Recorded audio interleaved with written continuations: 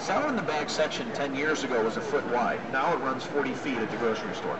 It tells you how much money they're making on that stuff. It's 4 times the money to make them out of a bag than it is to make them fresh.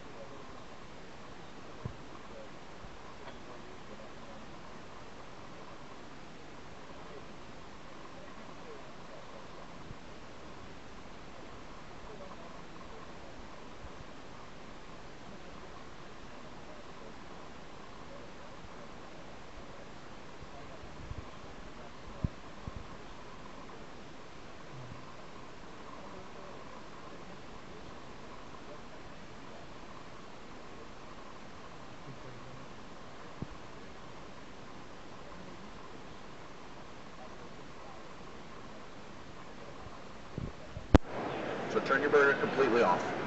Close the valve down and to the right. I'm going to remove it from the burner, and it's just going to continue to cook for us right there. So 6 minutes. Take it off for about 6. You know, the good news is the factory that sends me out here.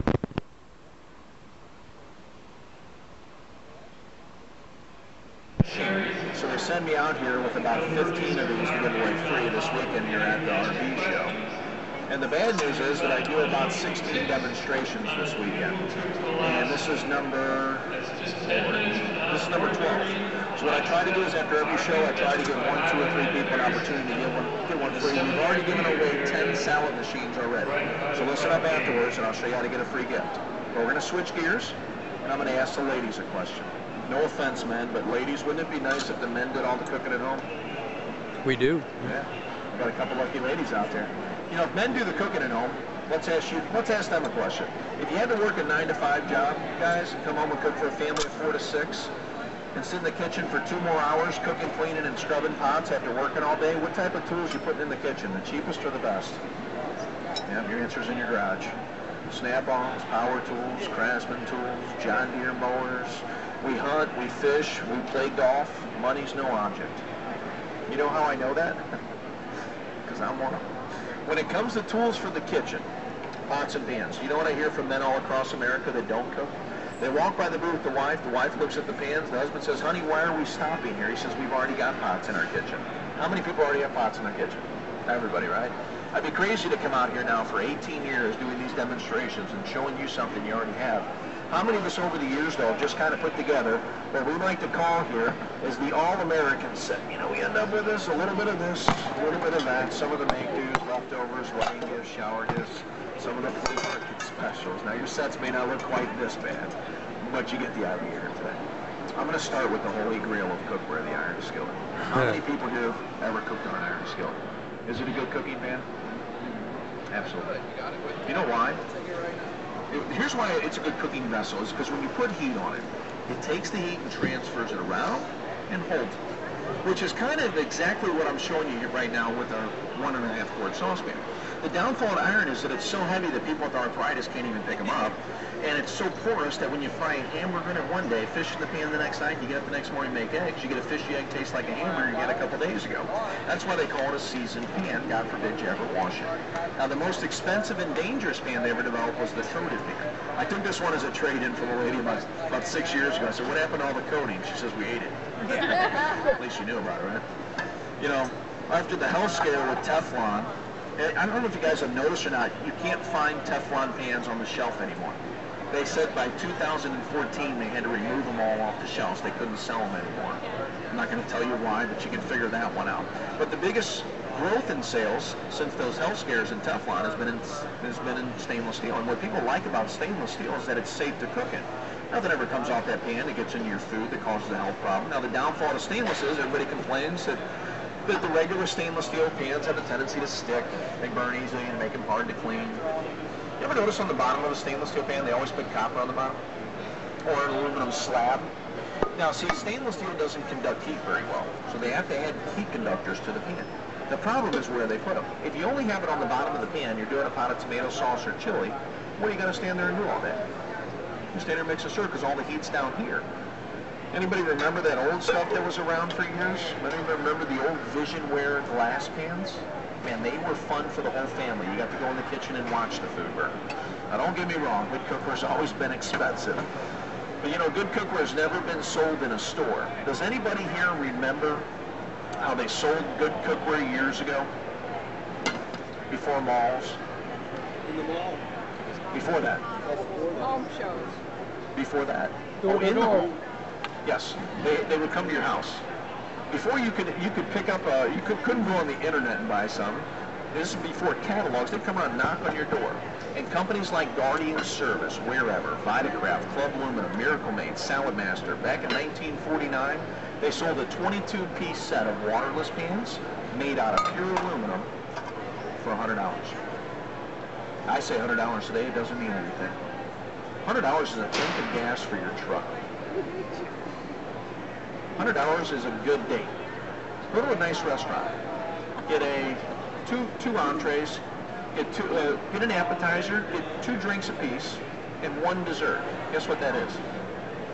It's $100. Now, even if you go to a mid-range restaurant, it's $50 if you go to like a Chili's or an Applebee's. But you know, $100 in 1949, people made $25 a week. You know what those people today will tell you about their investment in these pans? They still have them. They never wore out. They'll tell you it's one of the best investments they ever made in their homes. Now, there's 2 reasons I know that. That particular pan right there, I took as a trade-in from a lady 2 years ago. She was from Oklahoma City. Now, when she brought me the box of these, she would not let go of the box. She says, I've only had 2 things in my life, 54 years. She says, my pans and him. And I told her, I said, there's no way I'm taking him as a trade-in today. You know, what about another 54 years? There's nothing wrong with it. But she wanted to upgrade. She said she's gotten the use out of the pans. They were made with 18-8 steel, so she couldn't fry her chicken or meats without oil. She had to use oil in the pan, but they were waterless. They just weren't greaseless. Now, the other reason I know they last forever is because my mom bought her first starter set, 10-piece set, when she was 17 years old. She lived in South City, right here in St. Louis. And she spent $300.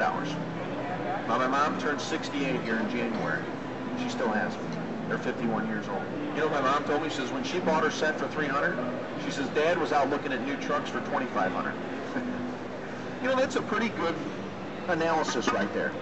If a truck was $2,500 50 years ago and it's $25,000 today, that means prices have gone up 100. times 10. That means my mom's starter set today should be selling for $3,000. Well, we haven't gone up that much in price. We have gone up a little over half that, but what we have done is we have literally tripled the quality in the cookware. Now, the way they did that was they took the original heavy-duty pan from years ago. Now they wrap and seal it with a titanium alloy to give it a super heat conducting core. So that's your one. You got a pure aluminum wrapped with titanium alloys, wrapped with surgical steel inside and out. So that gives you a 5-ply pan that is not only thick across the bottom, but it's thick up the sides. So it gives you even heat all the way through your cooking vessel. That's how it holds.